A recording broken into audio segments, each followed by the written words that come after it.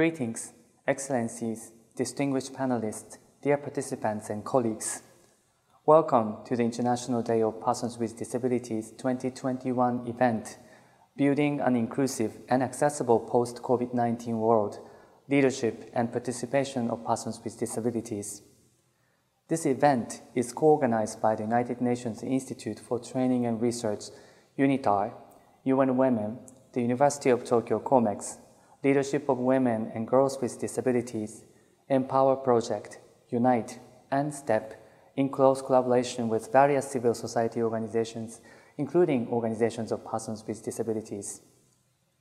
My name is Takashi Izutsu from the University of Tokyo. It is my great honor to serve as moderator today. I would like to share a brief history of our collaboration which led to this event today. We, the UNITAR, University of Tokyo Global Forum on Diversity, Disability and Inclusion, UN Women, and STEP, together with the United Nations Secretariat and various organizations of persons with disabilities and beyond, have organized a series of virtual events to promote and protect the rights of persons with disabilities and other marginalized populations in the COVID-19 crisis. In May 2020, we have organized the Roundtable on the Effect of COVID-19 on Persons with Disabilities, together with His Excellency Ambassador Gallegos, former Foreign Minister of Ecuador, and the President of the United Nations Conference of States Parties of the Convention on the Rights of Persons with Disabilities then, and the United Nations Assistant Secretary General, Ms. Menendez, the Secretary General's Senior Advisor on Policy. In June, we have had a panel discussion on the impact of COVID-19 on persons with disabilities and their inclusion in the global response in the context of the 2030 Development Agenda, to share and learn from good practices and lessons learned from different parts of the world. In August, we had a roundtable among young leaders entitled Young People's Roundtable, Youth Voices Toward Building an Inclusive Post-COVID-19 World in which differences and emotional well-being are truly valued. In November, at the United Nations 13th Conference of States Parties, we organized several events, including a virtual event on women and girls with disabilities in Building Back Better, toward an inclusive, accessible, and sustainable post-COVID-19 world under the leadership of IBEA. And this June, at the 14th Conference of States Parties, again, we facilitated several events. We highlighted the leadership of women and girls with disabilities again, and also shed light on the power of arts and culture and access to them in collaboration with Broadway colleagues. The title of the event was Disability, Diversity, and Inclusion, Broadway Mater Class session. And today, we are again getting together.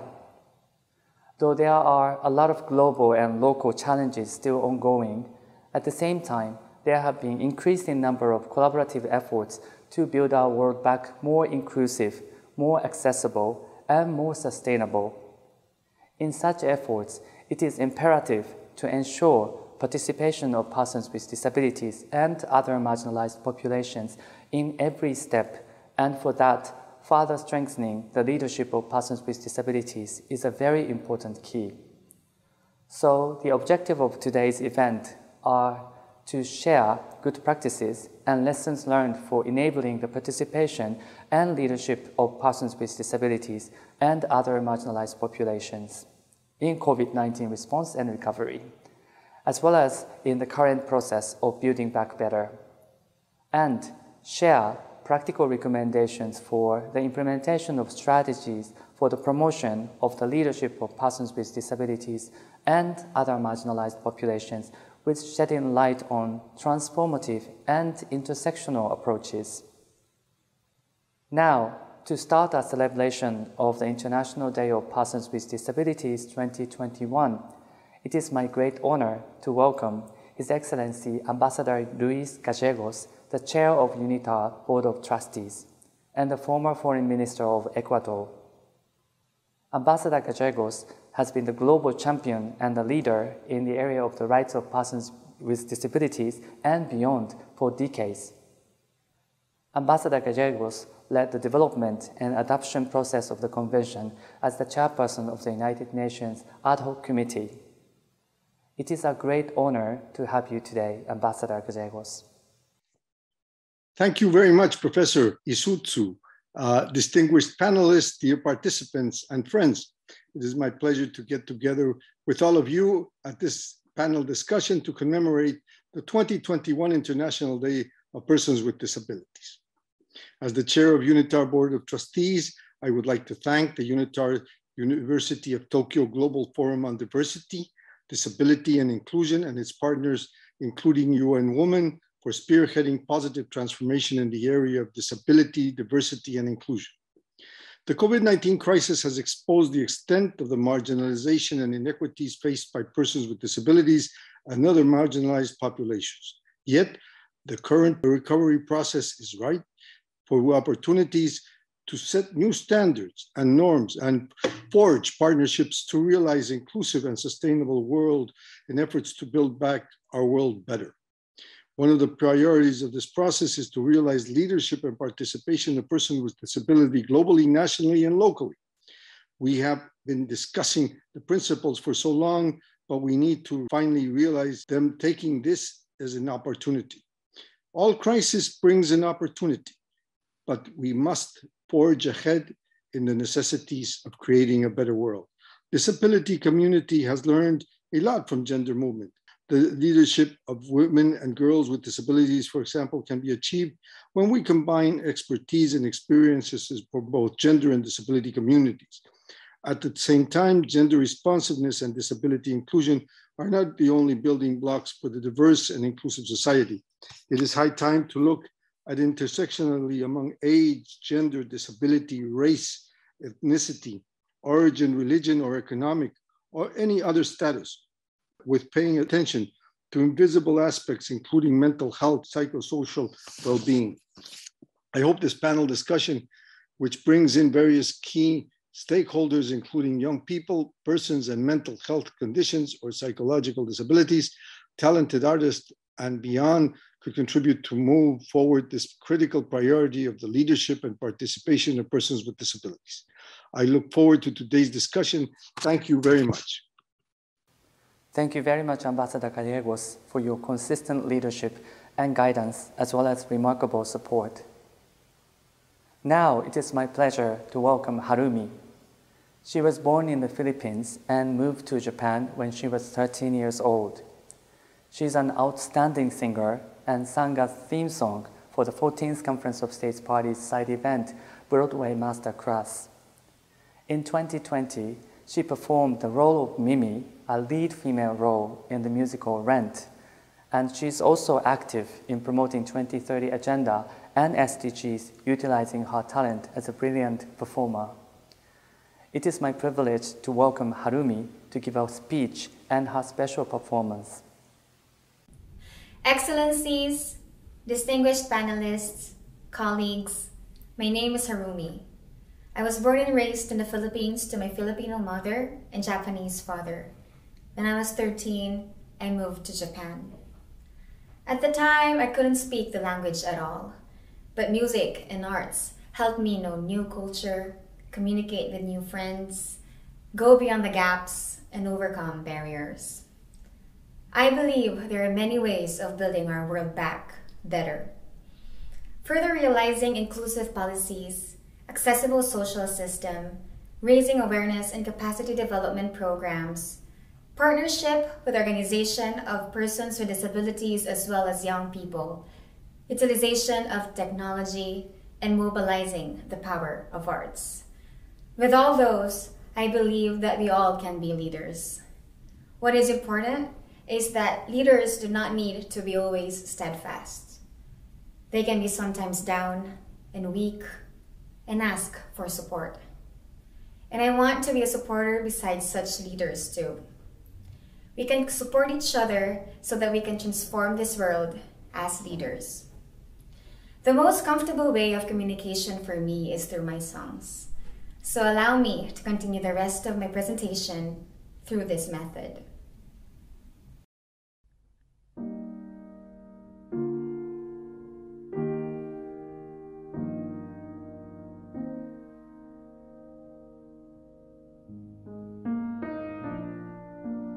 Everybody has a side that they don't show. Everybody wants to keep it locked up like a dirty secret. There's a part of me that's dying to let it go. Let somebody see the person tucked away behind the curtain. Getting so tired of lying to myself again. I'm not okay. It's about time I find the way to tell you I'm not perfect. No one is.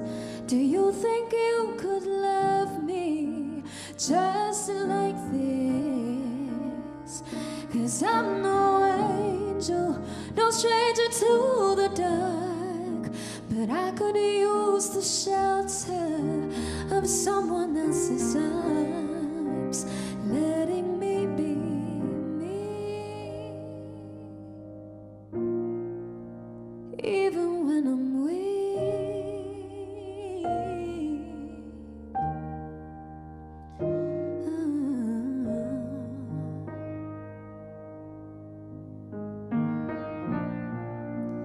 Looking back, I think it's fair to say I've grown. I'm old enough to know what love is, not looking for a bed of roses.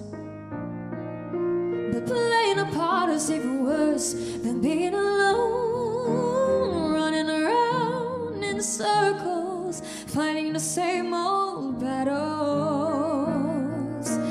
Getting so tired of lying to myself again. I'm not okay, just about to lose my mind if I can't find a way to tell you I'm not perfect.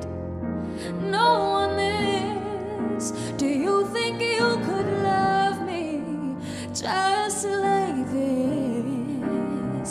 'Cause I'm no angel, no stranger to the dark, but baby, you're like starlight shining in my heart, letting me be me, even when I'm weak, broken down in pieces, a shadow on the floor, searching for a feeling I can't take it anymore, trying to stop the tears. I need you right here with me.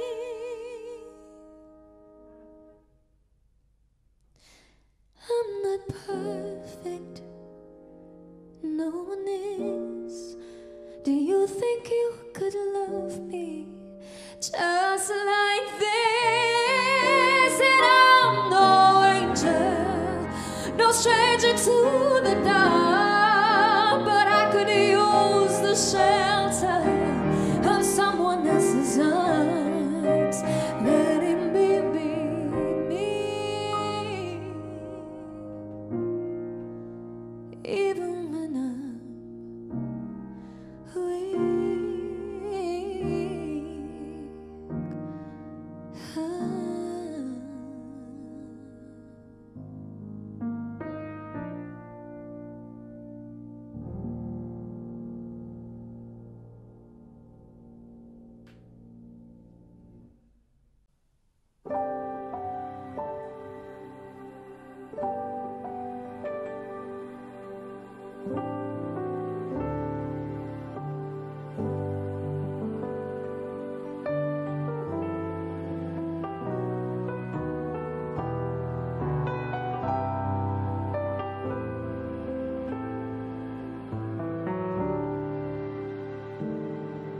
I'll be there through the night just for you. When you're troubled and scared to go on,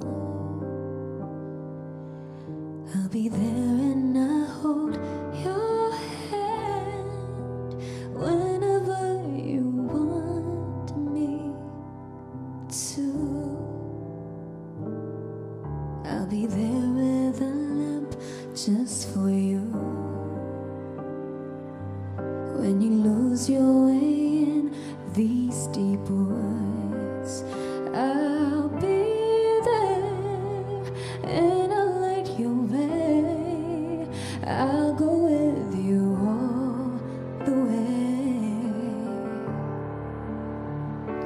Carry on, you're a lonely star. Yes, carry on, shining in the dark. Even when you think you're lost, all the ways you have a road in yourself, I'll be there just for you, just for you. Whenever and wherever you need, I will. Just for you, just for you. 'Cause I love you so. Don't you see? You can see in my eyes. I'll be there. I'll be there just for you.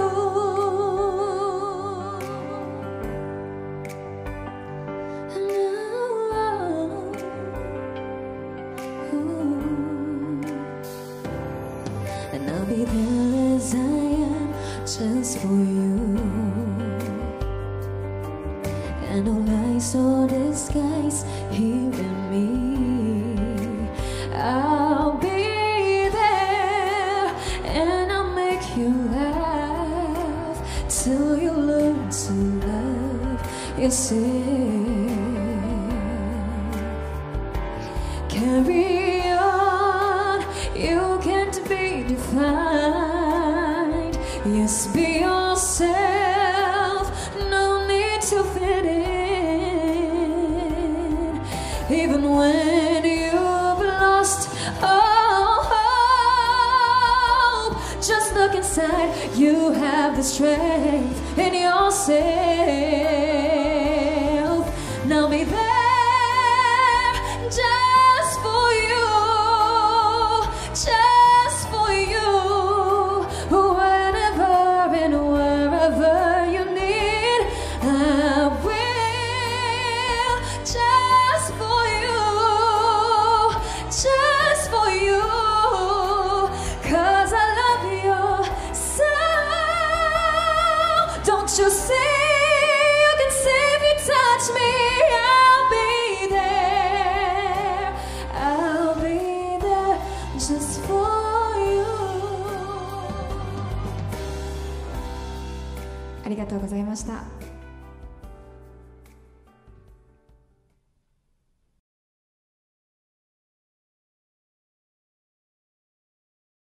Thank you, Harumi, for the extraordinary performance as well as your inspiring speech. Your speech and songs reminded me of my old days.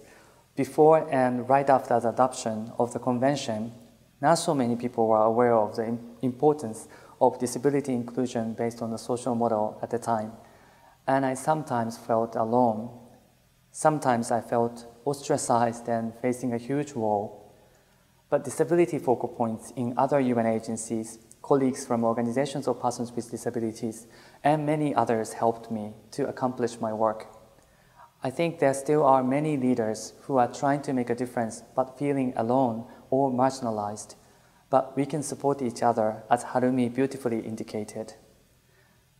Now, I would like to welcome Professor Nora Groce from the University College, London. Professor Nora has been a globally renowned expert in this area for many years. She's a pioneer in the area of sexual and reproductive health and rights of persons with disabilities. Professor Nora served as the moderator of the United Nations Expert Group meeting on participation and leadership of persons with disabilities in building a disability-inclusive, accessible, and sustainable post-COVID-19 world held in August. She will be sharing the outcome of the expert group meeting. I'm Professor Nora Groce from University College London, and I've been asked to speak on the expert group meeting on participation and leadership of persons with disabilities, in particular women and girls, on building a disability inclusive, accessible, and sustainable post-COVID-19 world. It was a meeting held August 3rd through 6th, 2021, with 22 experts, disability advocates, disability leaders, as well as observers from UN agencies and civil society organizations. The host, the organizer, was Ms. Akiko Ito from DESA, and the co-organizer was UN Women, represented by Dr. Mojral Kabir. The objective was to provide practical recommendations based on expert group experience to identify sets of issues and solutions to advance participation and leadership of persons with disabilities in building back better post-COVID-19. There were three key themes: accessibility, participation of people with disabilities at all levels, local, regional, national, and global, and intersectionality, how to ensure inclusivity across compounding social identities. For example, women and girls, but also relevant to a range of other disability groups, people with disabilities in urban and rural communities, indigenous groups, others. The key findings was that as follows: there's a consensus that people with disabilities, and women and girls with disabilities in particular, fared very badly in the face of COVID because many of the tenets of the CRPD and the SDGs were ignored or pushed aside. These included: there was a need for much better and more systematic involvement in OPDs and people with disabilities in decision-making at all levels. There was a consistent lack of access to COVID-19 resources for people with disabilities. Among the findings also was that there was attention not just for people with disabilities, but also a need for attention to caregiver, personal assistants, and other people who are there in the lives of people with disabilities. There's a need for improved data collection. There's a need for improved accessibility for information for all disability groups, deaf community, and the need for sign language interpretation, for example, was used as one of the many points where there could have been much better involvement. Face masks were an issue for some members of the disability community. Government and healthcare organizations must refrain from unidirectional virtual events to allow better interaction and meaningful participation. UN agencies, international organizations, national and local governments must simplify language, avoid jargon, acronyms, and other references that leave people with disabilities and disability organizations often on the back foot when it comes to understanding who's talking to who and about what. There's a need for intersectionality. For example, the need for inclusion of reproductive health services, and the increase in domestic violence during COVID was brought up by many groups. So, for example, the National Organization of Visibly Impaired and Empowered Ladies, NOVEL, in the Philippines, did a study where they found their members were at greatly increased risk, and they were not alone. Many organizations reported this. Post-COVID travel issues were also put up. Digital and paper vaccine passports, for example, were currently not accessible for many persons with disabilities. Among the recommendations were the following: we need to create specific markers for inclusivity in relation to global public health emergencies like COVID. Obviously, the Sendai Declaration is part of this, but we need to move from broad discussion to real specifics in many communities. Mere consultation is insufficient. There's a need to strengthen existing space available for civil society organizations to participate at all levels and from the beginning of a crisis, not towards the end or not in the middle. We need to promote communications between international and national agencies and ensure policies crafted on the international level also reflect the needs of persons with disabilities at the local level and vice versa. We need to increase dialogue between legislation, policy, and programming. There are slippages between the legislation and the policy and the programming, and the result is people with disabilities often are not included in those very programs that are of most importance. We need to ensure that public sector jobs, including the most senior level management and leadership, must be available to people with disabilities. We need to strengthen knowledge and coordination of disability among UN agencies. These include UN agencies that don't ordinarily deal with disability. We need to have expertise on disability in all UN agencies. We need to make sure that CRPD compliant budgeting is a critical factor in all discussions. And we need planning for resource allocation. They must be inclusive, but in some cases, they must be disability specific, or the twin track approach. Finally, some comments in terms of just looking through what came out of the meeting. The call for more capacity building and focusing on training to increase OPD's ability to engage in emergencies like COVID is important, but it's not just capacity building for OPD. We need to increase capacity building for UN, government, civil society groups, many that currently know little about disabilities, public health, epidemiology, law, educators. Again, that we need to put the burden of understanding disability across all agencies and not just leave it to the OPDs to continue to try to educate and get people's attention. They should have people's attention, and then these organizations need to become more disability proficient. We need to expand the dialogue with the medical community, particularly practitioners, including better training for them from organizations of persons with disabilities on practical challenges faced by people with disabilities in the face of a global emergency like COVID. We need more data. That's a perennial comment. We always call for more data, but I think we need specifically more real-time data collection, analysis, and response. Getting data on how people with disabilities are included a month or a year later is far too late. We need to have data collected, analyzed, and included in decision-making on a real-time basis. As a disability community, we need to be far more proactive in engaging a broad range of experts in a public health crisis, public health, emergency, disaster. We need to monitor radio, TV, government officials making public announcements. If people with disabilities are not being included, we should email or phone them immediately and ensure that it's not just a discussion for later, but a discussion for now. And finally, budgeting reviews and accountability, it needs to be done to ensure consistent inclusion. Again, a link to the report itself, I'm sure, will be made available as part of this presentation. But thank you for your time. And we'd like to, again, thank all the members, the experts who participated in the 3-day meeting for their invaluable input and ideas. Thank you.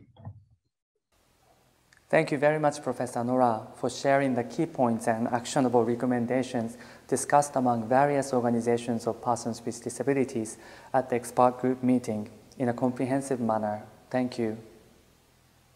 Now, I would like to welcome Mr. Gopal Mitra, Senior Officer at the Executive Office of the Secretary General, EOSG, United Nations.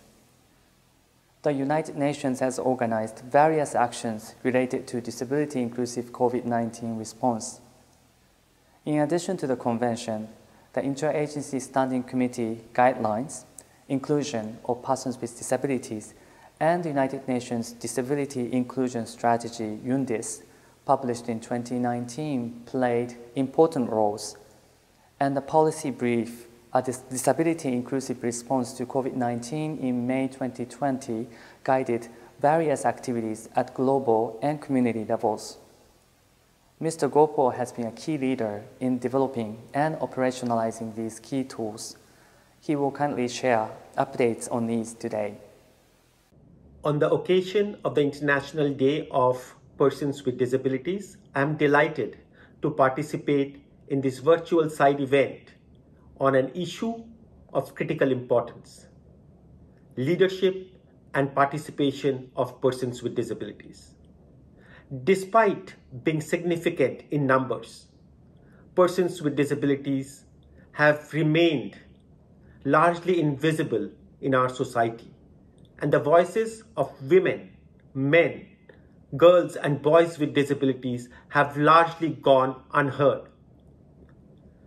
So today is a day to recognize and celebrate the decades of action by persons with disabilities and their representative organizations to break the barriers and dismantle the stigma that is experienced by persons with disabilities.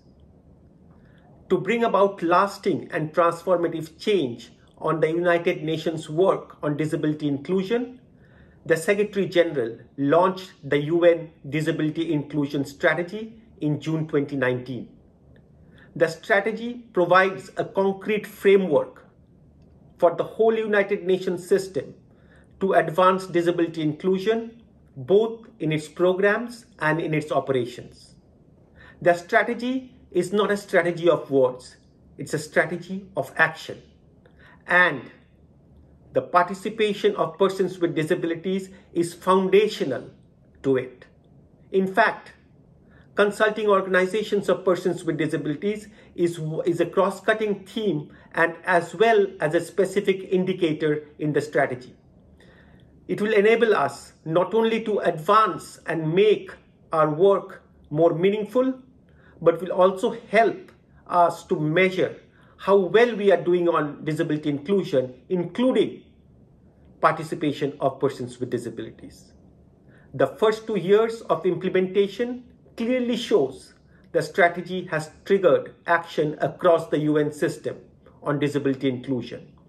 We are seeing more and more UN agencies and country teams engaging and consulting persons with disabilities while developing their cooperation frameworks, their country program documents, requesting and taking support and inviting persons with disabilities to do an assessment of accessibility of UN premises and facilities, taking support of organizations of persons with disabilities to build awareness and capacity on disability inclusion.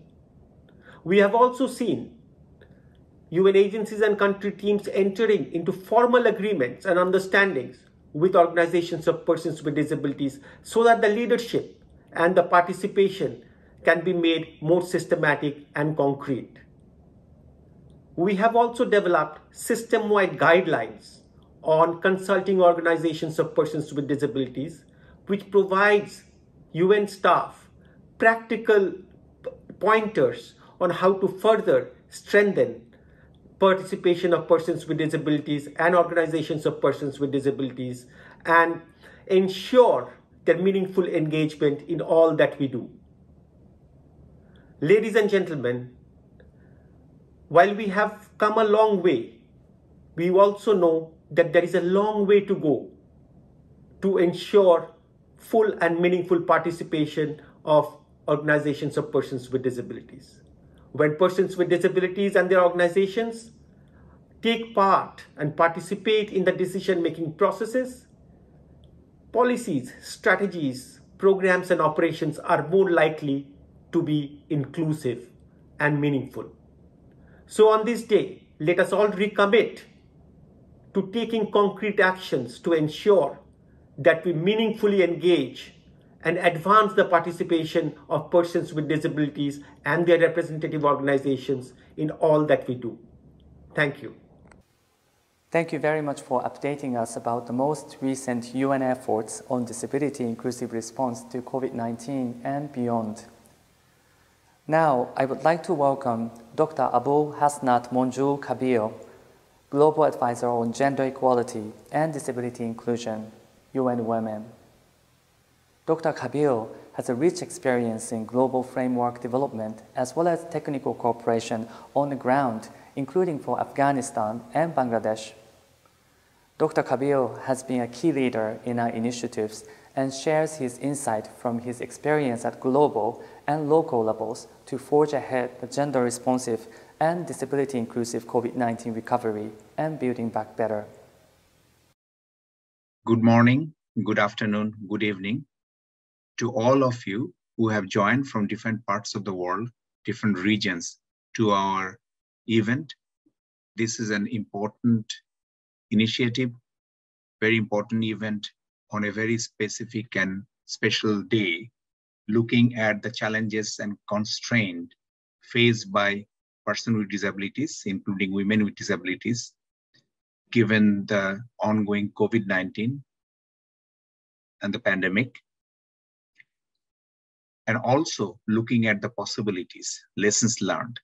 I'm very pleased to join today on behalf of UN Women with our partner UNITAR, University of Tokyo, Global Forum on the Leadership of Women and Girls with Disabilities, Empower Projects, and Voices of Youth, Japan, STEP, and many other organizations of persons with disabilities.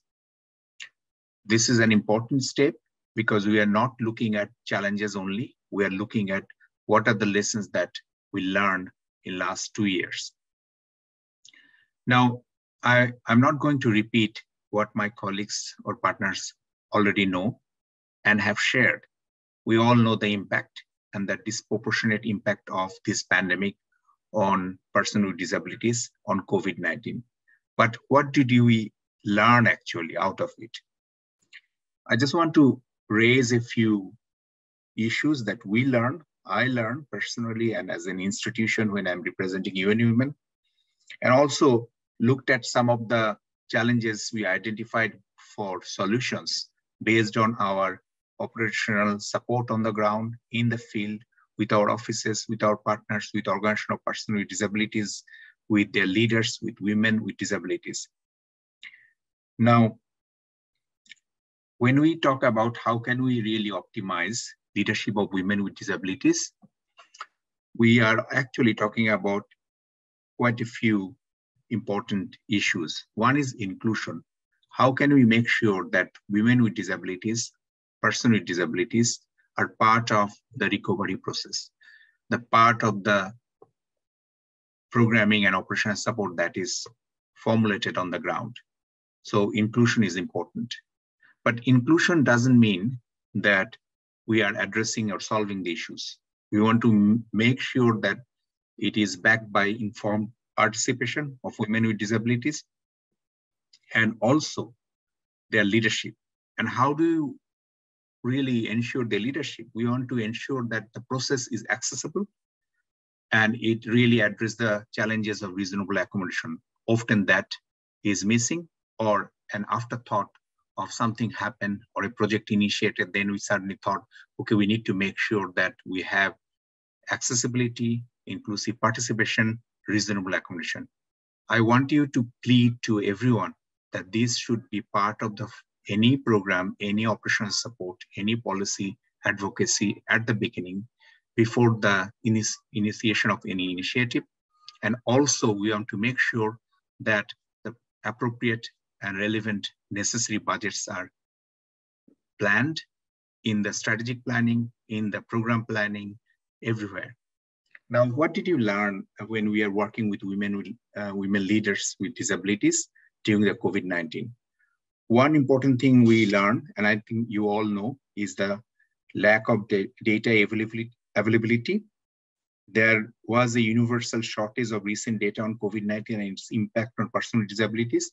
Many countries' Office of the Statistics or Statistical Division but do not pay special attention on the challenges or the number of women and persons with disabilities.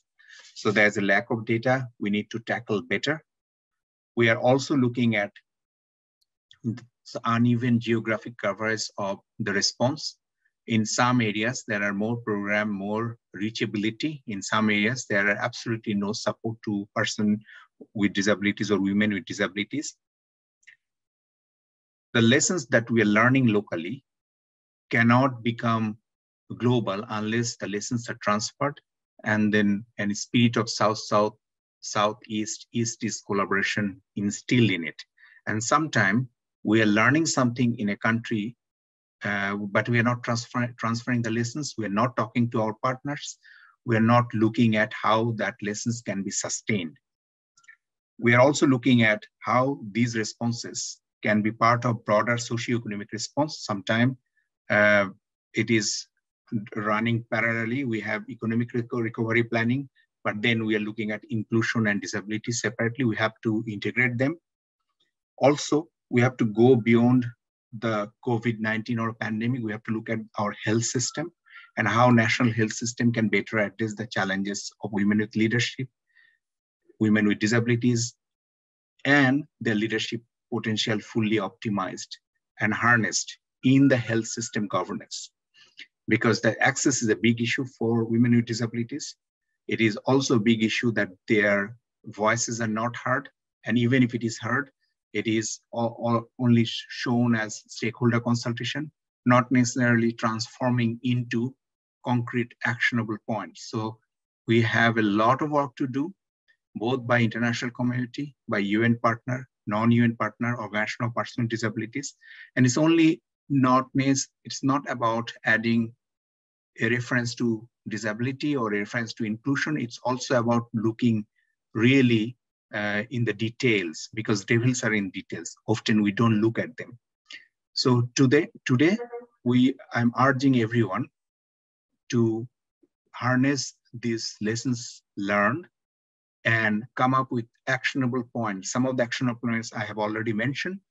And while we are talking to our partners, make sure that that becomes a consistent process, not an ad hoc. So anything we do, any program we plan to forge, any partnership we develop, let us talk to organizations of persons with disabilities, women with disabilities, and hear their voices. What is their specific needs? How are they seeing the recovery? How they really use the recovery to thirst their leadership, and how their voice is really continue to guide our work, both at the normative front, at the intergovernmental level, but also very importantly, at the local level and national level. Together, we'll be able to sustain and really overcome these challenges. Thank you very much for the opportunity. I look forward to continue to work with the leadership of Women with Disabilities Network that we together forge with other UN partners, with the University of Tokyo, with civil society, with Organization of Persons with Disabilities. And in 2022, we want to do more, perhaps with less, but together we can do more. Thank you very much. I wish you a very happy International Day for Persons with Disabilities, and you can count on our full support as you did in the past. Thank you. Thank you very much for bringing up very important insights that can be forgotten in often cases, but very important to bear in mind in every step of our action. Our next speaker is Ms. Abia Akim from Pakistan. Ms. Abia is a key member of STEP and one of the founding leaders of the Global Forum on the Leadership of Women and Girls. Ms. Abia has been a significant young leader in a series of our activities, connecting various global and regional individuals and networks working on women leaders of persons with disabilities. I'm really honored to be part of this panel discussion, and I'm really thankful to UN Women, UNDIS, University of Tokyo, UNITAR, and all the key stakeholders who have contributed this forum today. Especially Akiko Ito-san, under her leadership, how the Takashi-san and Monju Kapir-san is contributing continuously to support the leadership of women and girls with disability. When we celebrate on the global level on the rights of persons with disability, we also see some of the good examples and the challenges faced by persons with disabilities during the COVID response. It was a learning phase for us, but at the same time, we identified the gaps, like where we can make some good interventions so everybody can truly participate in the inclusive development in the post-COVID response. I'm talking on behalf of the Global Forum on the Right of Women with Disabilities, and we see like this platform was really important to create with the support of UN Women and also the UNITAR, like how we can see the roles and responsibilities of women with disability, how we can mobilize them to talk about their rights, and at the same time linking it with the international policies and strategies. We have the commitment from the Sustainable Development Goals. We have the UN Convention on the Rights of Persons with Disability. But still, when we see like 10 to 15% of the total population are persons with disability, and 50% of them are women and girls with disability, and more than 80% of them are living in the rural areas, where they have very limited access to the rights. And during the COVID situation, they were facing stigma, harassment, gender-based violence, and even they were not able to talk about it in front of the service providers, in front of the state representative. So this forum was created to provide them a unique space where they can contribute from their experiences. At the same time, they bring the good practices which was happening on the country's level to the region, and from region to the global. But now it's very important and time to do a research, a proper formal research, in which we can engage University of Tokyo, UCL, and some other universities together to identify those contributions of women with disability, what they have done in the African region, in the South Asian region, and in all the regions they talking and doing all the good work, so we can document it, the role of women with disabilities, not only in the disability movement, but at the same time the gender movement, what kind of change they are making. And in that research, we will be able to identify the gaps, we will be identify the strategies, and also linking it with the international movement. Like, for example, high-level political forum, what kind of voices we are raising for women and girls with disability. In all the platforms, we are giving that space to women and girls with disabilities to take the decision, to have their voices there. We are going to hear from some of the women with disabilities from the region what kind of contributions they are doing, but at the same time, we are really hopeful for the next 1 decade, we can see that visible change with the evidence base, with the meaningful participation of women with disability, and we can see like we are really looking forward to work together in this sector. Thank you. Thank you very much for highlighting important perspectives and experiences of the leaders of women and girls with disabilities. Now I'm honored to welcome Mr. Yuhei Yamada, Executive Director of POKE, which is an organization of persons with mental health conditions or psychosocial disabilities based in Japan. He is also a board member of Japan National Group of Mentally Disabled People and a member of TCI. Mr. Yamada leads various activities related to the rights of persons with disabilities, including leading the development process of the parallel report for the United Nations Committee on the Rights of Persons with Disabilities. He will speak in Japanese, and Mr. Shunsuke Oka, a member of Empower Project and a master student at the University of Tokyo, will provide interpretation in English. 本日は大変意義深いセッションにお招きいただきありがとうございます。Thank you very much for letting me join you in this meaningful session today. 私は山田裕平と申します。東京都を拠点にする精神障害同志社会ポルケという障害者団体の代表などを務めていて、私自身、精神障害のある立場で障害者運動をはじめ、さまざまな社会活動に関わっております。My name is Yuhei Yamada. I'm the executive director of PORKE, an organization of persons with mental health conditions or psychosocial disabilities based in Tokyo. I've been engaged in various social activities, including the disability movement, as a person with mental health conditions and psychosocial disabilities. 私は生まれ育ったのが東京都大田区というところです。現在もそこに在住をしています。大田区は羽田空港がある工業地域でもある一方で、古くからの起き上がるような風情のある街並みがあります。私はこの街がよりインクルーシブになるように、障害当事者の声を行政や議会に届けるような活動をしております。I was born and raised up in Ota City in Tokyo, and I'm still here in Ota. Ota City has an industrial area, including the Haneda Airport, while there are also traditional and cultural communities with old temples. I've been trying to make the city inclusive through bringing voices of persons with disabilities to the city administration as well as the city council.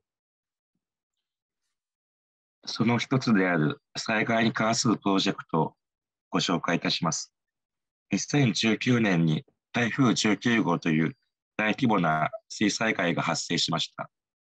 区内にある多摩川という大きな河川が一水し、区内にも一部被害がもたらされました。大田区では初めて障害者を対象とした福祉避難所の開設が行われるなど、障害のある人に対しての対応が図られました。Today, I want to share one of our projects related to disaster response. In 2019, we experienced a massive flood due to the Typhoon 19. A big river called Tamagawa River overflew and there were damages to the local communities. Ota City has opened a welfare evacuation site for the first time in its history and responded to the needs of persons with disabilities. 私たちは当時の経験を形に残そうと考え、会のメンバーや区内の多様な障害者を主な対象にアンケート調査を行いました。それをもとにして福祉職や防災啓発の市民団体、学識者の協力のもと、災害時の必要な支援や学びの在り方を提言としてまとめました。In order to share this experience, we conducted a survey among various persons with disabilities in our organization and in the city. In addition, we call for collaboration for practitioners in the area of welfare, civil society organizations working on disaster risk reduction, and academia. We came up with a report with recommendations regarding required support system and capacity development to prepare for and respond to disasters. この取り組みには海外を含むさまざまなステークホルダーから支援をいただき、日本障害フォーラムを通じてシンガポールを本拠地とするマーシーリリーフ支援金からも助成をいただきました。報告会には行政職や区議会議員の参加がありました。その後、来年度以降の防災計画について懇談を行っております。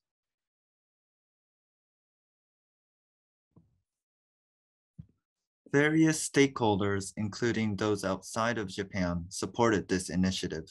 For example, Mercy Relief, based in Singapore, gave us financial support through the Japan Disability Forum. In the launching event of our report, various people, including city governmental officials and city council members, participated.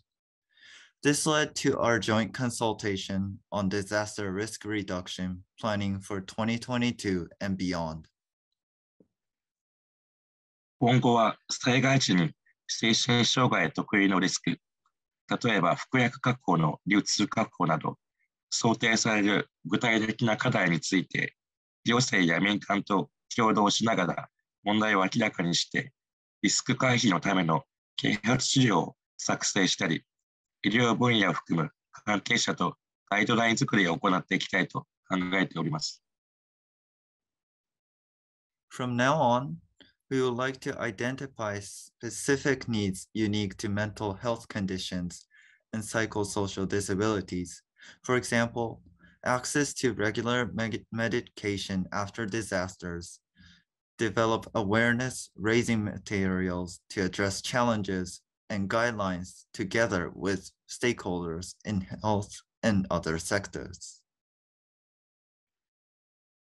日本に限らず、世界中のどこにいても、水災害や地震を含めて災害のリスクに備えることが大切です。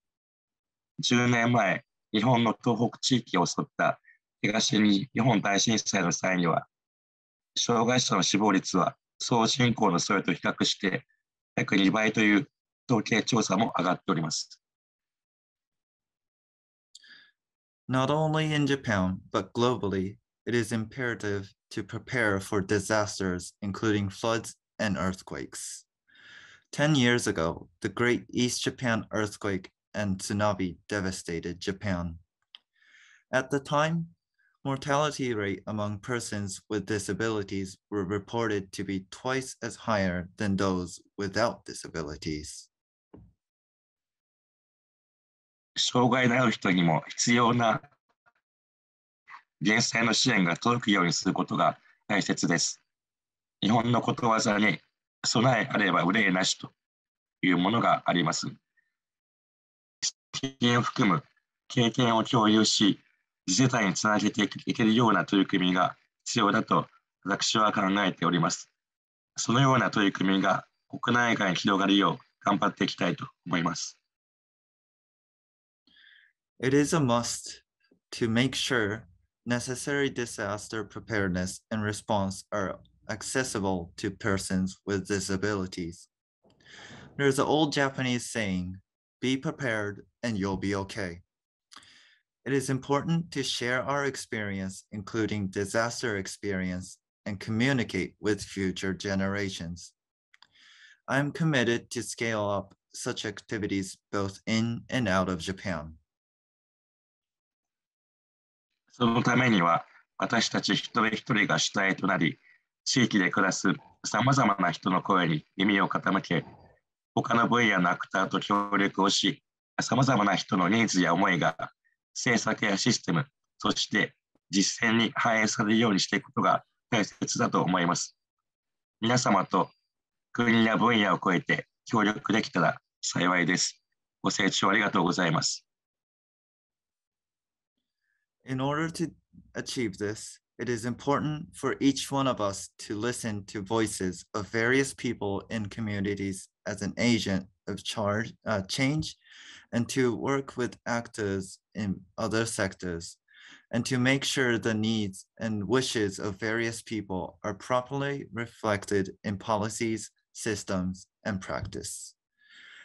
It will be my pleasure if we can work together beyond borders and sectors. Thank you very much.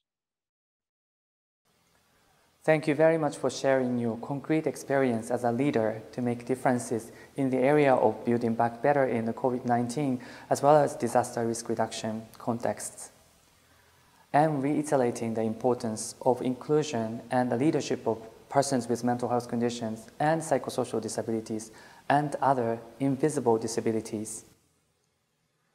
Now, it is my great pleasure to welcome Ms. Rika Sugata, former representative of UNITE, Mr. Satoshi Iyama, co-founder of the Empower Project, and Professor Atsuro Tsutsumi from Kanazawa University.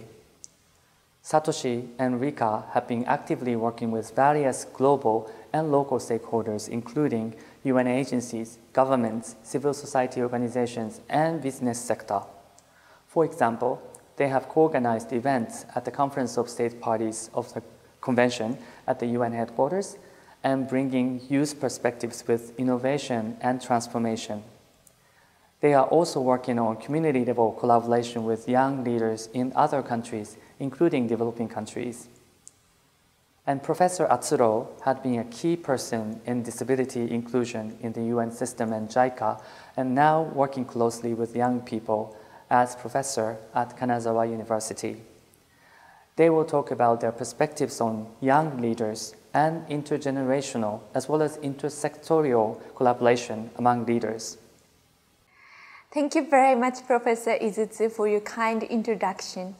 Representing U Tokyo Unite, a youth organization that aims at strengthening the partnership between UN and students in the University of Tokyo, and the Voice of Youth Japan, an online platform that we host with UNICEF to enable all the youth to share their voices safely regardless of where they live, their sexual orientations, disability, or any other differences. I would like to convey my sincere gratitude to UNITAR and UN Women for co-organizing this special event. I would also like to thank HARUMI for her wonderful performance. I was very moved by her singing, full of warmth, beauty, passion, and beyond. When I was little, I always felt that I was somewhat different from others. I tried to find out who I am and identify my strengths through playing the piano and listening to many music pieces. Music enabled me to express various feelings, understand different cultures, and emotions. While I became a bit proud of myself in a way that I was aware of the power of music and the arts in general, I was still afraid of my differences, what I was not good at due to my visual disability. Until I became the representative, I had never expected to play a leading role since I thought leaders needed to hide their weaknesses. However, my experiences in our organizations told me that differences did make our activities successful. While there are so many things that I cannot do just as my colleagues can, such as taking photos, my role is to lead the organizations by communicating the value of the arts and sharing my stories. Surprisingly, I can encourage marginalized youth to express their unheard voices through artistic mediums such as novels, poems, photos, and music today. Our activities have gradually become widespread thanks to the collaboration with UN agencies, the private sector, and many partners irrespective of age, nationality, and disability. We all have many different backgrounds, preferences, likes, and dislikes in ourselves, though we cannot define ourselves using only a few of them. Honestly, I sometimes feel afraid of what I'm not good at even now, though I can finally embrace every aspect of myself, my strengths and weaknesses, thanks to my colleagues with diverse talents who always support me, and perhaps thanks to my differences. Being a leader does not mean hiding my uniqueness anymore. Instead, it means just being myself, trusting in people around me, and promoting mutual support with much attention to the beauty of differences, emotional and cultural aspects. I believe taking these steps must be essential for achieving the leadership of various people, including persons with or without disabilities. In doing so, I believe the world will become a more colorful and inclusive place where each difference can be truly valued. Thank you so much. Thank you very much, Professor Izutsu. My name is Satoshi Iyama. I'm a student at the University of Tokyo and co-founder of Empower Project. I would like to thank all the co-organizers for having this wonderful opportunity together. I would also like to thank Harumi for her wonderful performance. Her songs always heal me and encourage me. I am 26 years old now, and even in my short life, I have encountered a lot of suffering and difficulties among many people. Among them, the difficulties that are closest to my heart are those related to mental health. And I have always wondered if there is anything I can do when my family and loved ones are suffering. I also strongly felt it would be possible to create a society that is kind to those who are experiencing difficulties in their lives. So in my second year at the university, I started an activity called Empower Project.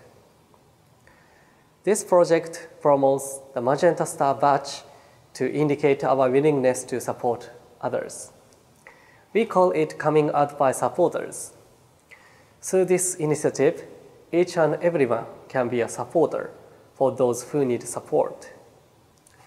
Of course, there are many persons with disabilities who wear a Magenta Star badge as a supporters. This is transformative since in Japan, we tend to take for granted coming out by those who request support, who could be pregnant women, persons with disabilities, and others. But this project promotes the opposite, coming out by supporters. We have been rolling out in Japan and some other countries, sometimes together with the UN agencies. Institutional, environmental, and attitudinal barriers are made by people. Hence, we need people to transform those barriers in our mind and in the society into respect and support, as well as access and inclusion. Through these, I believe we can realize a world where all of us can live in dignity. In leading this activity, I experienced a lot of things. Of course, there were challenges, but there were even more wonderful and rewarding things. For example, I was able to meet extraordinary adult leaders like Professor Tsutsumi, who are wonderful role models for us. And I was able to meet young leaders like Rika, who are passionate about their work. During COVID-19 situation, we were not able to carry out our activities as we had done in the past, and we faced many difficulties.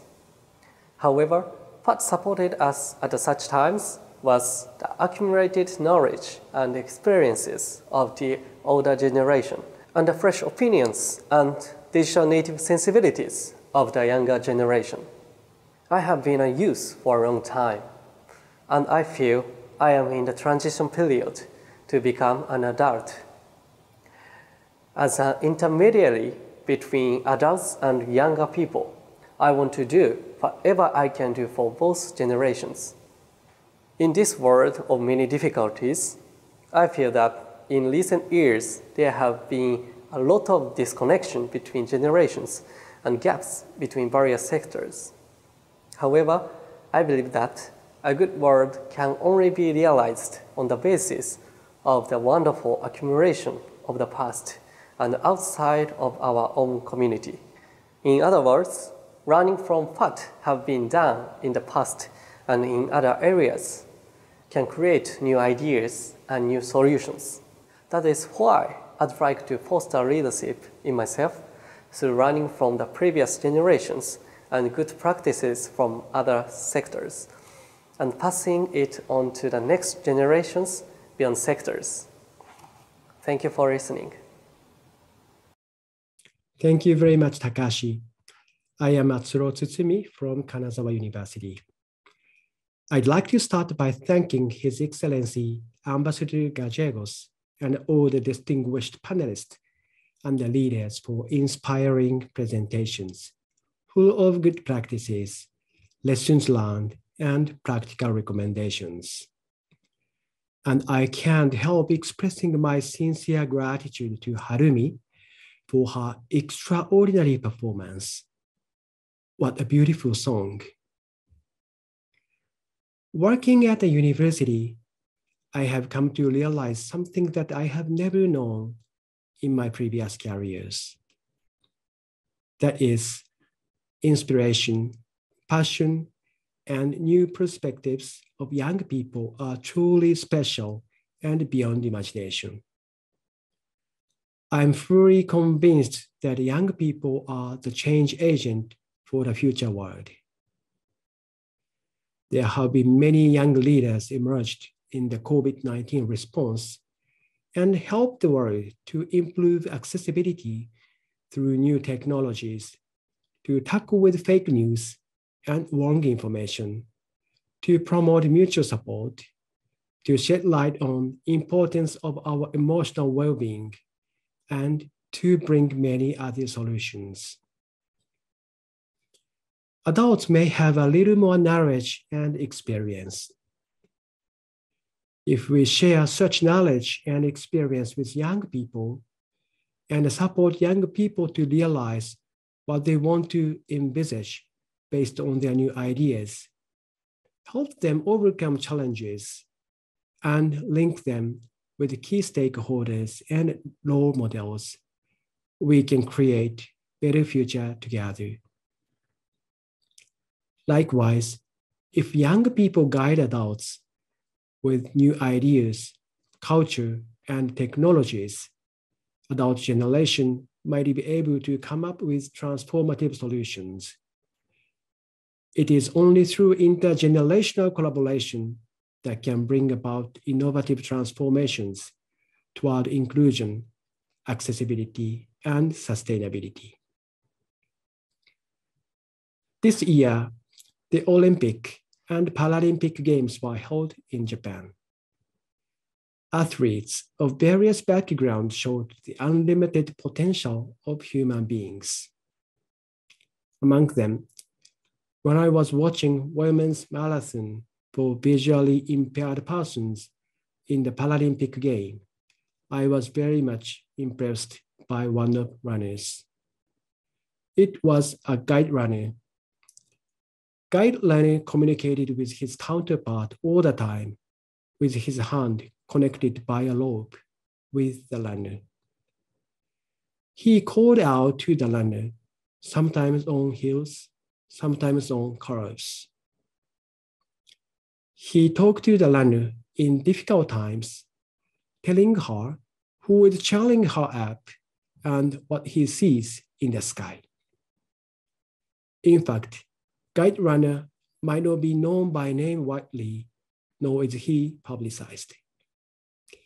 He just stays too close to the runner until she gets to the goal, but he is one of the enablers for her. I felt that the relationship between adults and young people might be similar. Besides COVID-19 pandemic, there have been increasing number of disasters and conflicts in the world. There are many survivors who are still struggling. To build back better from COVID-19 and other catastrophes, new perspectives, new modalities, and new cultures made by young people are essential. There are an increasing number of young leaders in the world. Satoshi and Rika are role models who are making huge social changes through their leadership in this world. I strongly believe that we can create a wonderful post-COVID world, which is truly diverse and inclusive if we can work together on the constructive collaboration beyond age, sector, and any other differences. Thank you. Thank you very much for very inspiring stories and specific recommendations. Your presentations reminded me that the leader do not need to be always strong. Actually, leaders need each other, and when we need support, we should ask for it from colleagues, as Harumi also indicated. Now, we are approaching the end of the session, and I would like to welcome Ms. Akiko Ito for her closing remarks. Akiko has served as Chief of the United Nations Secretariat for the Convention on the Rights of Persons with Disabilities, as well as co-chair of the UN Interagency Support Group on the Convention for so long. And many of the breakthroughs in this area of disability in the UN were possible thanks to Akiko's extraordinary leadership, coordination, network, and her passion. It is my privilege to have you today. Thank you very much, Professor Izutsu. We commend and greatly appreciate your many years of leadership in mainstreaming the mental health perspective in advancing the disability inclusions in a global agenda, with an emphasis on engaging youth and their organizations and through performing arts. It is such a great honor and privilege to continue our work under the global leadership of His Excellency Ambassador Luis Gallegos, former Foreign Minister of Republic of Ecuador. Today, we are also privileged to commemorate the International Day with the Organization of Persons with Disabilities, as well as youth organizations such as UNITE and Empower Project, the Global Forum on Leadership of Women and Girls with Disabilities, the Global Forum on Diversity, Disability and Inclusion, and with our esteemed colleagues of UNITAR, University of Tokyo, and UN Women. One of the highlights of this event and the commemoration of the International Day this year has been an extraordinary performance by HARUMI and other talented artists.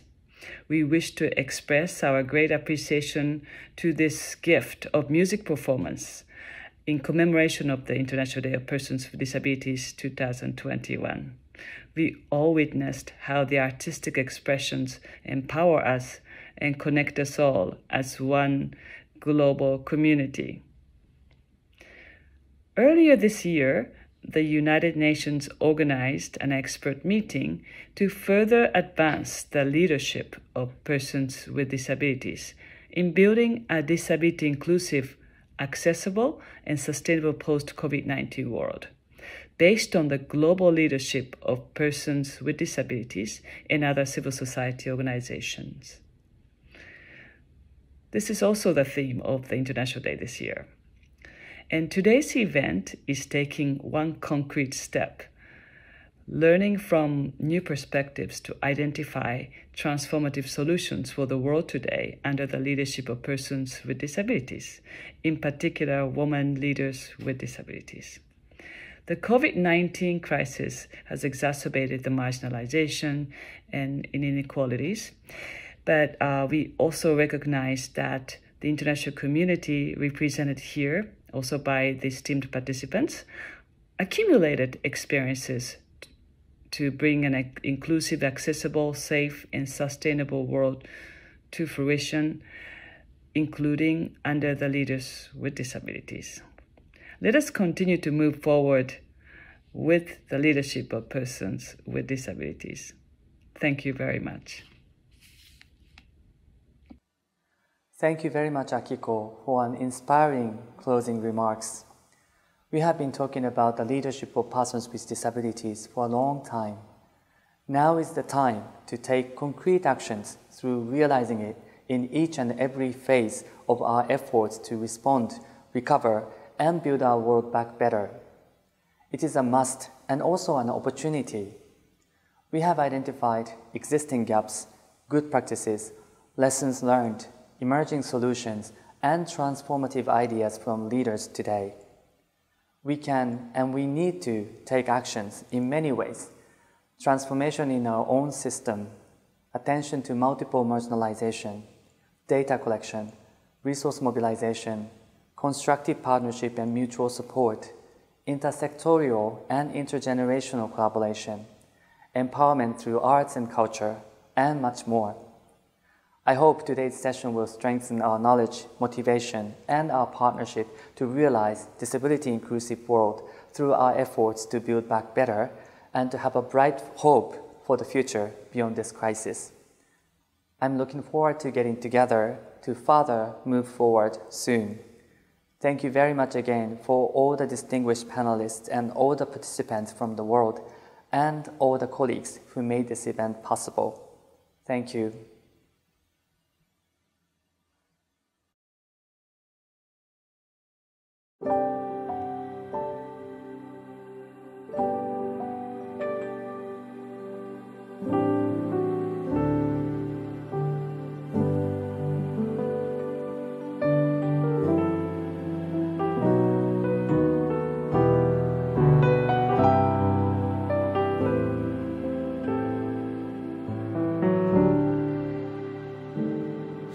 I'll be there through the night just for you.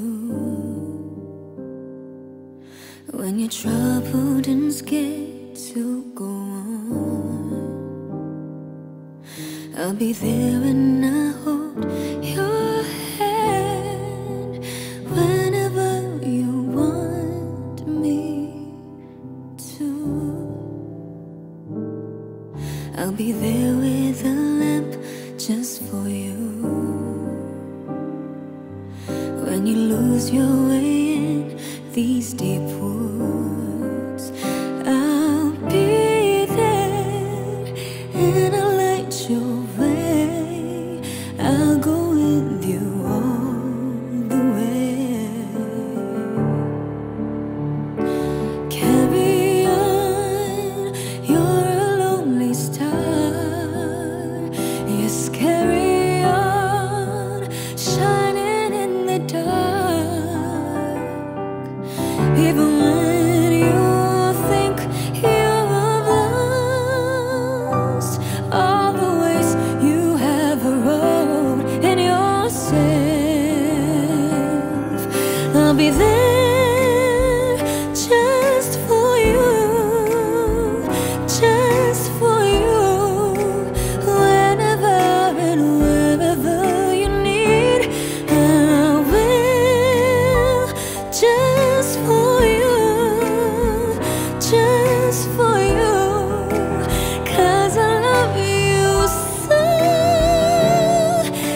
you see? You can see in my eyes. I'll be there. I'll be there just for you.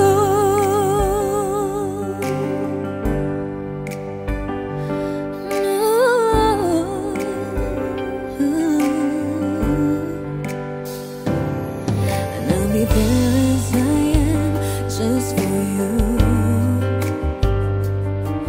And no lies or disguise here in me. I'll be there and I'll make you laugh till you learn to love yourself. Carry on, you can't be defined. Yes, be yourself, no need to fit in. Even when you've lost all hope, just look inside, you have the strength in yourself. I'll be there just for you, just for you. Whenever and wherever you need, I will. Just for you, just for you. 'Cause I love you so. Don't you see? You can see if you touch me. I'll be there. I'll be there just for you. You're nobody else. All of us are different.